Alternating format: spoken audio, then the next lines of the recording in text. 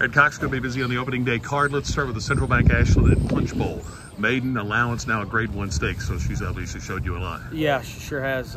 She's trained well leading up to her first run. Always thought she's a filly that stretched, but good enough to get it done going first time over 3/4. So you know, I think she's got a big future. Don't have a lot at her over a short period of time, but she's talented. She's came out of her allowance race in good order, and we've been pointing for this since.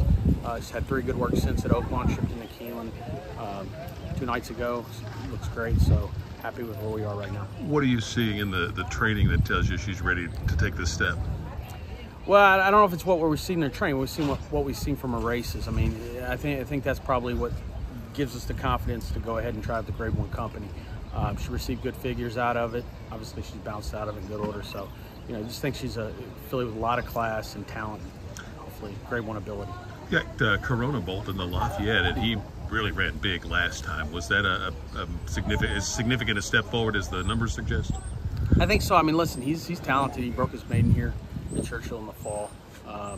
And then obviously was very impressive in the Sugar Bowl. Tried to stretch him out. We kind of questioned whether he would or not. He is a smart horse.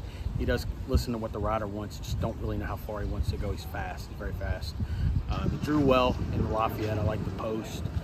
You know, I'm hopeful he can get a good trip. And, you know, he's going to have to, you know, take a breather at some point. I mean, it's at 7/8. There's some speed in there. So he's going to have to relax at some point. But I think I'm optimistic he can handle the 7/8.